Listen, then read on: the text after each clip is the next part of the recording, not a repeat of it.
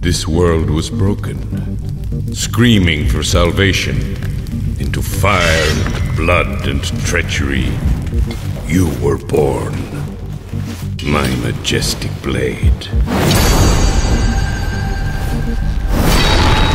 Immortal, invincible, the deathless came, caressed the throats of weak humanity.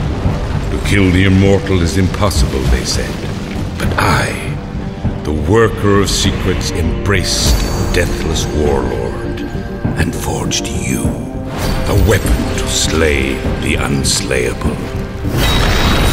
The warlord betrayed us, stole you from me. I was entombed, deep in his vault of tears. He was Ausa the Vile.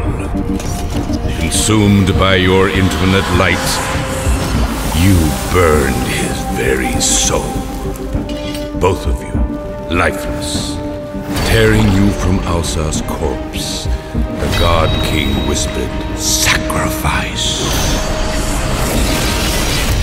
And death had its day after day, a ritual slaughter, fathers and avenging sons, all doomed. Until at last, a warrior came with true and noble heart. He'd slay the mighty God King, anoint you with immortal blood, and so unleash your glory. The warrior was Cyrus. He unknowingly gave you life, and foolishly gave us freedom. I am father of the deathless, creator and destroyer of all, and Cyrus is our enemy. He is Ausa, reborn. Now, my secret vengeance. The world shall know your name.